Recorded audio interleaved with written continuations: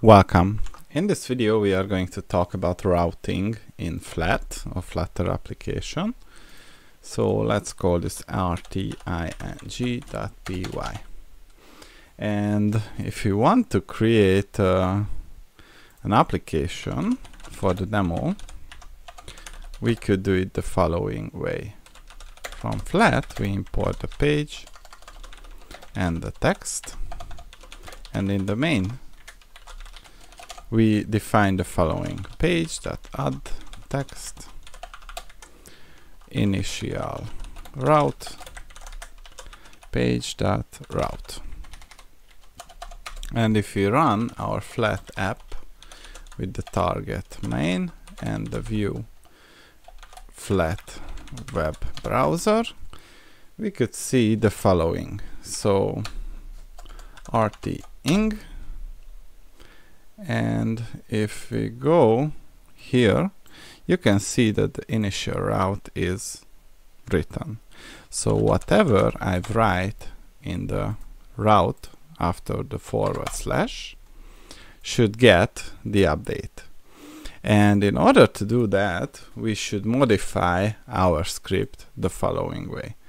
So when a route is changed, we can use the route change function on the route to do the following. So page.add text and new route,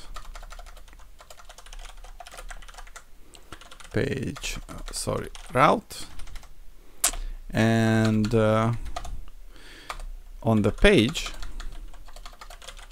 the on route change event should be associated with the route change. And then we can call the page.update function, and if we rerun our app,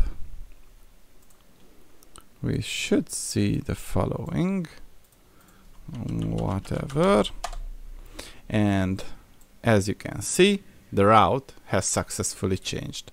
So this is how you can use navigation and routing with the help of Flet. And there is also an example of routing. So let's copy paste it, rting.py, and let's make it the rting.to. And here, if I run this one, we should see the following.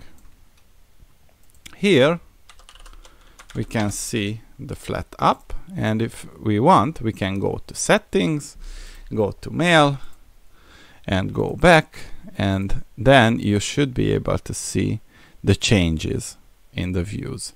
And technically that was all I wanted to show you in this video. See you in the